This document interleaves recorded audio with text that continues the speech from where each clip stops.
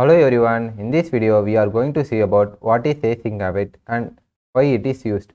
First we should understand about what is synchronous operation. Synchronous operation means if you want to perform various tasks in the same time is called synchronous operation. Let us consider one example. If you want to perform two tasks at a time without considering the preference of the task, which task to perform first means it is called synchronous operation.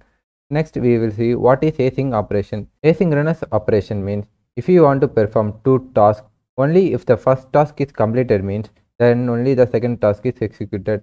The program will execute the first task, then only the next task will perform its operation. Next, we are going to see how to use asynchronous operation in Node.js. Let us consider one example.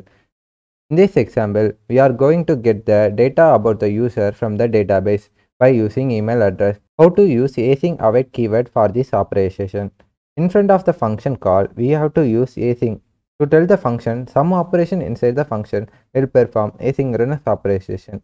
Where we want to perform the operation in that place, we have to use async keyword, which lets you to fetch the data from the database. Only after the data is fetched, it will perform the next task. Next, we are going to see when to use async await.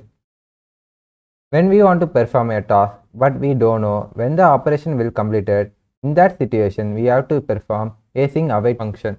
Thanks for watching this video.